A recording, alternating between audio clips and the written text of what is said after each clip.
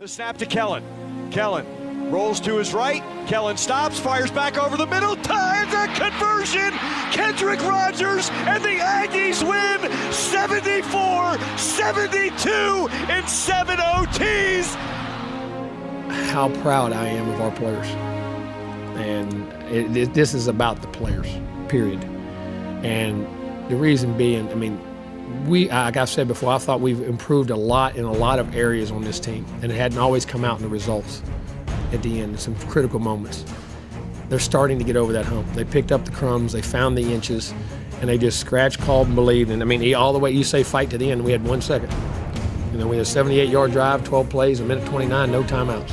I can't be happier for a group of guys and what they've shown, the grit, the determination, the desire, the toughness, the effort, the discipline, the pride. You know, everything they have, and you know, and they set a standard for what that Aggie helmet means, and hopefully we're getting to where that standard is, and we can grow from that, because we want it to mean excellence, and we want the guys, all the people, I've said this before, the people who put that ring on, we represent them.